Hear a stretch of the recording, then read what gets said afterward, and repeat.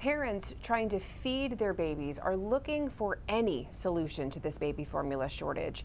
Pediatricians suggest another mother's breast milk. Maine has just 2 donor breast milk dispensaries, places where parents can go purchase breast milk that has been professionally screened and tested. So both of those are through Mother's Milk Bank Northeast. One of them is in Portland, the other is in Lewiston. And these donor breast milk banks can act as a bridge for parents who can't find formula right now. And look at those cheeks. You'll do anything for your infant. You'll do anything for your child. Being a new parent is hard enough. Struggling to feed your new child is an added layer of pressure. It's really stressful. It's very stressful. These are the ones that were kind of like the freebies. That's why Allie Melsack is now giving away her baby formula. Her baby boy, Rafa, no longer needs it.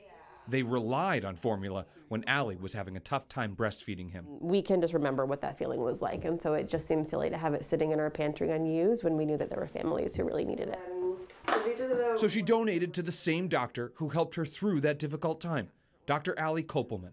She's a pediatrician. She also runs one of Maine's 2 donor breast milk dispensaries. Hospitals have donor milk, but can only give it to patients. But I now have people calling me from the hospital. They're not even waiting until they've come home to make that contact to say, hey, I think I'm gonna need it in a few days. Will you have it? Why do you keep the milk locked up? Because it's a precious commodity. Those parents who struggle to breastfeed are worried that others who can't find formula are going to take what little supply of donor breast milk Maine has.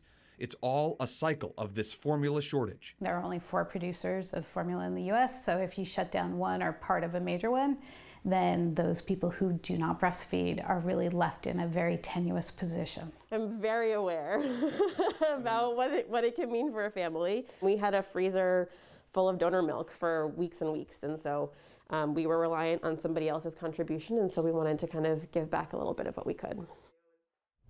Now, there are some important things to know about using donor breast milk. Private insurance does not cover it. It usually costs about $4 an ounce. Now, that cost is because of what it takes to test and pasteurize the milk.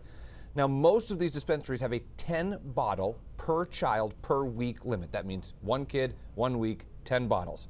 Each bottle is about 3.4 ounces. So essentially, what that math works out to is about $140 to $150 a week for bottles of donor milk for 1 child.